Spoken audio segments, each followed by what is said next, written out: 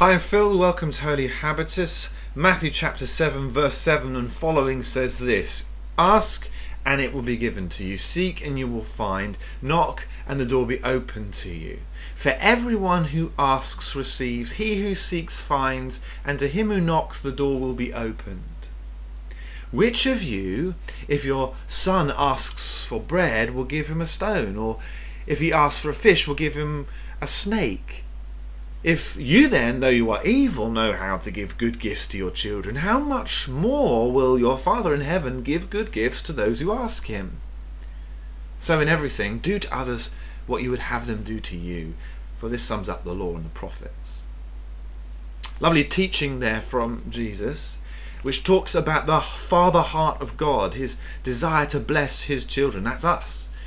That he wants us to ask him for stuff, and he wants to give us what we need. He wants us to seek him, he wants to be found. He wants us to knock at his door so that he can throw wide his gates and welcome us in. And that's a story about the passion at the heart of discipleship.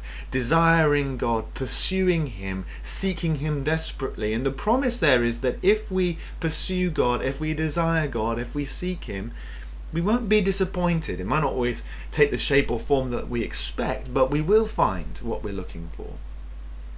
And Jesus goes on to talk about the father gift, how, even a bad parent will want to give good stuff to their kids and provide for them. They won't be that cruel as to give a snake to somebody who asks for a fish. How much more then will our Father in heaven want to give good gifts to those who ask him? When was the last time you asked God for something? Sometimes we're good with our shopping lists, but some of the deeper questions, some of the more profound wants and desires and longings of our hearts, we don't take to God. It doesn't occur to us sometimes. So the challenge this week is threefold, really. One is to pursue God, seek him. Think of one way in which you can seek God this week.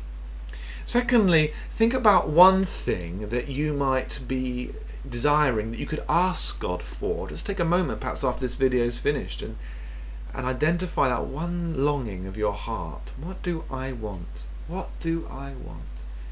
Incredibly profound question. And ask God for it and see what happens. And thirdly, Jesus finishes with the golden rule: do to others what you would have them do to you. As you seek that gift from God, think also about how you might pass that gift on to others, or think about something you might give to God or you might pass on to your fellow human beings. So a challenge connected to a wonderful promise today.